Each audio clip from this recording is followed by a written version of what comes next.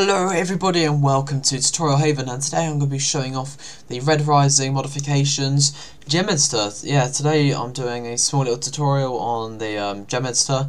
I'm just going to see how this video goes. If it gets some good responses and people enjoy it, I'll happily go into more depth with gem and special features of the editor. So quick basics, when you load up, you'll load up on what we call F2 mode. Now F1 mode is player mode, normal game modes where you test your map and potentially play others if you've got them installed. F2 mode is what we call map mode. This is where you develop your map, build the terrain, build hills, add textures, rivers, fortifications, buildings, towns, anything that wouldn't, be interactive. Then you get F3 mode, which we call mission mode, and this is what we actually build the mission with, so waypoints, objectives, soldiers, tanks, artillery, reinforcements, weather, and so much other stuff, cinematics, and so much other stuff. So when you want to build a map, you jump over to F2 mode, click new, or you can load, like we have zombie approach here. I'm not going to go on to there because the map might be a bit for spoilers if I jump onto that, which may be interesting. So yes, so if we go on to new, click yeah. Alright, if you just saw some antivirus thing come up there, don't worry about that. That was just one of my antiviruses always kicking off. It's something to do with some software I have, but I've disabled it. But you probably would have seen it. But so yeah, once you're on this menu, select landscape. Do not worry about these ones unless you actually know what you're doing with them. Like I just never touched them and I've never had an issue. Texture, I wouldn't really play, but you can if you want. You can expand the texture, but I think you can change it manually, can't you? Yeah, but I'll just leave it as 15. Terrain, just leave it as ground. You can change that when you're actually in. So we're going to make, you can make a custom one, but sometimes it bugs out. But for this tutorial, I'll just do for loading purposes, I'll do 100 by 100. This is a pretty small map. Oh, bitmap here. This is what your map. I just leave it as this one. That's what the entire map's going to look like. It's just these circles. You can change it whatever you want. Okay, I'm actually going to change it. You can have lava, that's a really cool texture. So if you're looking for certain stuff, it's town, I'm guessing. You can make the entire map like concrete, a road. I can't see wrong really. Fields. So you can make it in a cornfield if you want. Grass. This is what most people do. There you go, Gamma O2A, that's what I usually use. There we go, we've got a small map. Sometimes it takes a while to load depending on your computer, but this is a really small map. Now first thing you notice is, as usual, you can zoom in all the way. Now this mode here, this thing here, is the clip camera position. This is just letting you, this is what it actually look like when people are playing the game. If you untick that, you can zoom out, do further adjustments. You can actually zoom all the way under the map. Don't see the point really. But when I'm editing, I have that unticked. So yeah, in this mode, this is where we build certain objects. So if we put in sand, we get a massive list of just stuff we can use. Yeah, so you can. The possibilities of this are endless. Okay. So here we go. I just spawned two things in real quick there. So you can either use the search menu here. Let's put gun, and it will come up with some of the stuff from the Red Rising mod. Please, no, there we go. So I've got some sort of scary, untextured, very badly textured cannon. So you can do that, or you can do it manually. So go vehicle. It's worth playing out with this. Now sometimes some of these will crash, especially in like the modern mod, just in the modern section. Like certain things will crash. What do I know that definitely crashes? I'm not actually going to show you a crash, but some of these crash sometimes. It's mainly when they have a weird name, but when something crashes, make sure you write it down, and then you'll just know in future. So you end up with like 5 different things you should never click on. It's really good to do that. I'm actually developing a list right now of stuff. I don't actually know where it is. That's bad news for me. But yeah, so in this mode, this is where we like develop the map and just build it in general. So we go to the hills tool, and make it a bit softer, make it fast. So there we go. And you can change the cursor with minus and plus on your number pad. I can't do that because I've got my recording keys binded to that, because not many other games use that. But yeah, so you can build a little hill, you can build like, a little trench, a river, but we will come across all this. We'll, if this goes well, I'll happily go into depth with all of this stuff, all these different features here. You shouldn't be daunted by it. It's not overly, you know, big or anything like that. So, right, so let's get straight in. So yeah, now this is where you want to save, just so you have a core map to work with. So these are all the ones that, the blue ones are usually the ones included with the mod, and these test ones are all the ones you've added, and these ones are just R1s. So I'm going to put YouTube test. Now, if your caps lock doesn't work to do capitals, like mine doesn't, it does for some people, but it doesn't for me for some reason. I just do shift, so I'll do shift for YouTube. And then, yeah, so that works. That's a quick, good thing just to know. Small map shouldn't be too long. Bigger the map, longer it's going to take. More stuff on the map, longer it's going to take. Now, there we go, so we're in mission mode. So let's quickly get a wall. If we get a, I'm looking for that horrible, yeah, we got a small one. So I'm just going to build a, this may be quite a long tutorial, like 10-15 minutes, but it's just so you can get quickly into the game. Now, key commands are, you can select, drag and select, or you can left click, hold left click and drag, hold Z or X, Z on your keyboard, and you can rotate using your mouse, different directions. And you can move the actual item once you select it. You can just hold down the right mouse button and you can move it, or you can click to different locations. It's not that it takes a while to get stuff, you know, exact, like that ain't exact, but it's not. It just takes effort. If you want the map to look exactly like, you know, perfect, it will take ages. You can do a rotation lock, but I can't be asked to use that. It just doesn't work properly for me personally. You know, just scroll wheel. Now, if you want to copy this, let's say I want to have this copied, select it all, Control C. You can see at the top left says clipboard copy to entities, and Control V. That works for absolutely everything. So now I've got 2 lots of that.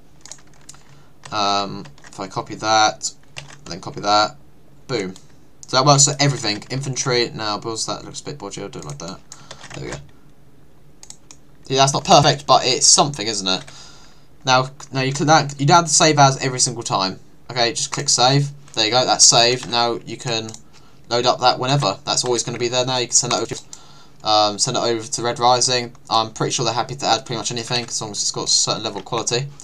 So that's pretty much the basic for the map mode, really.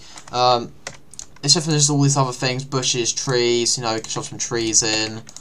And a quick way to do this, the scroll through this, is just use your the arrow keys, and you can, you know, go through this, add some certain stuff. This looks really weird. You know, pimp up the map. I'm going to quickly show you the water. Now, as my settings are pretty low, due to me doing other stuff, it's maybe laggy. You go to landscape, water, choose some of these.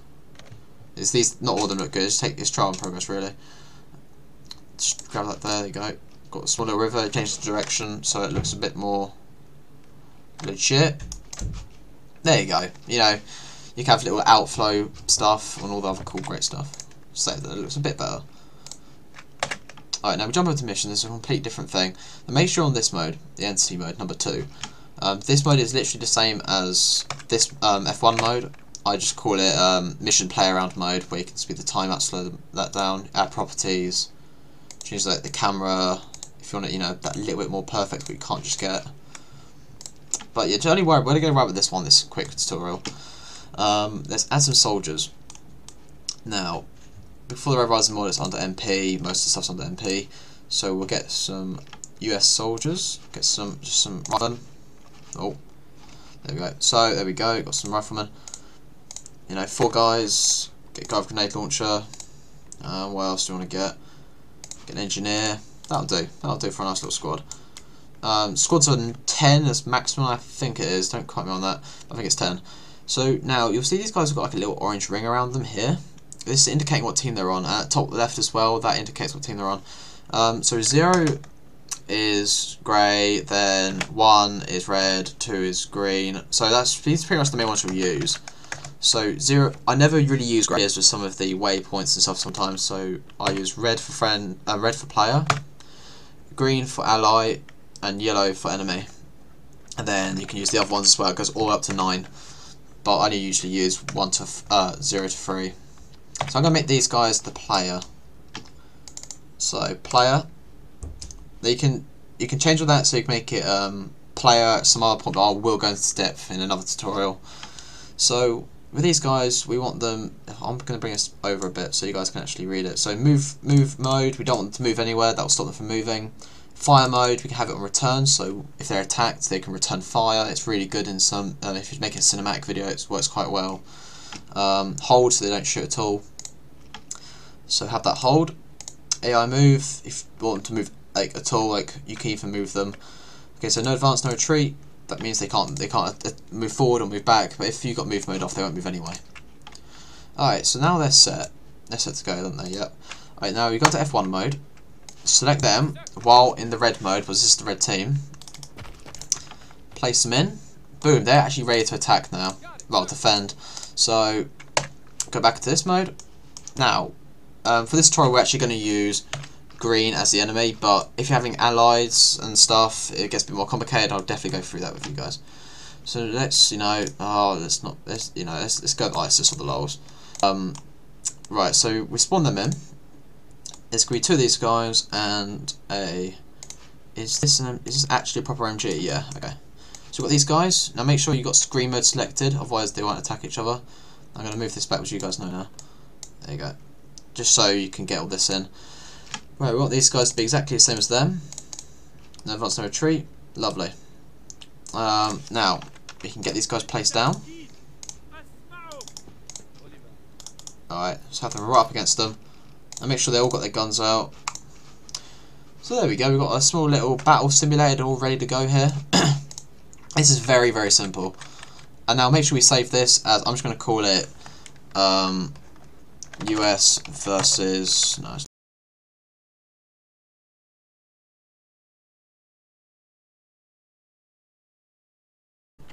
oh, good times. I just ended my recording then.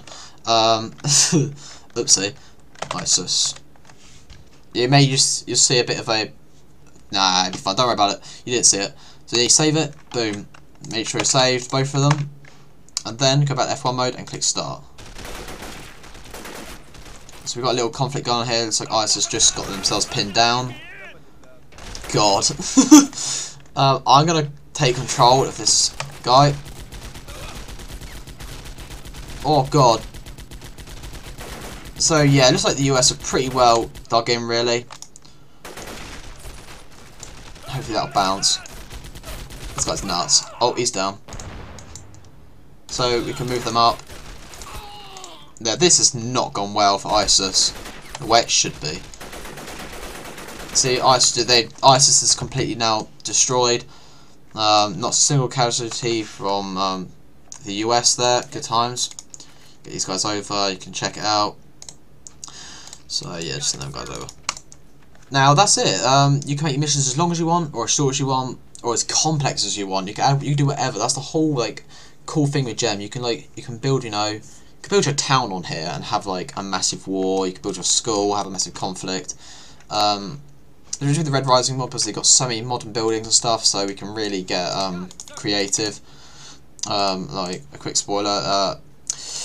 Me and Spartan PCR are actually working on a snow map at the moment, based off one of the multiplayer maps. It's a Russian facility. It's going to be attacked by some special forces to just take out some high-tech stuff. Bit of spoilers there. But yeah, once you're done with the mission, you've tested it and you're like, alright, don't start adding stuff in there, sir. Make sure you can fit in. This may take a little bit, there you go. So, I thought the US were a bit OP on that, so I'm going to take these guys out, reduce them a bit, and let's just be stupid and give ISIS a tank. Go vehicle, modern. So actually no, we won't give them a tank, that'd just be stupid. If we go, oh no, it's this one, I think, no, it's Grash, there we go, light, Cartera. That sounds, okay, that's got a 60 on it, that'll do. Now get these guys. Now here's a vehicle. Vehicles work exactly the same as infantry do. Except for they're a car. So make sure you've got the vehicle selected. I don't want it moving around. I just want them to be able to sit in it and use the MG on the back. These guys, I copied them from here, so they got all the same traits, and you won't need to change them really. just get these guys in this. I don't actually know how it works. Okay, I need to get another guy. So I haven't really played around with the Asus stuff yet. Alright, so this vehicle is now ready to move. So you can fit, you know, it works exactly as Metaphor. If you play Metaphor, you know how the vehicle mechanics work, you know. That all works fine. These guys won't move. I can have them move. Yeah, for this video, I might as well have them move. This may, no, actually no, best not. So these guys are ready to go. Now save. Make sure I just save both of them just because I've had issues sometimes with that. If the minimap's in your way, you don't want it, just click M, it gets rid of it. Nice, simple. Alright, let's start it up. So the US have definitely got a bit of an issue now. So they're getting more pinned down. They're not going to be able to move as well. Don't know what. There's we didn't even stand a chance. So if we, oh god, no. I'm not responsible. So now Asus has definitely got the upper hand. So that's just like little you can do with the editor. If you guys want me to go into more depth, you know, show you how to make like patrols, more stealthy missions, more complex attacks, you know, like, you know, movement based, like squads, tank battles, aircraft battles, anything you want, just message me below, and then we'll decide what we do next. The majority of comments, if they all say, oh yeah, show me how to make a patrol, I'll happily do that. I'll just go with the majority because it's easier. But yeah, some people requested this, and I hope you guys enjoyed the content. It's been a bit of a long one, but next video, depending on what we're doing, it'll just be short, because this is a bit of an overview. But yeah, I hope you guys enjoyed, and I'll see you guys in my next video. Bye bye.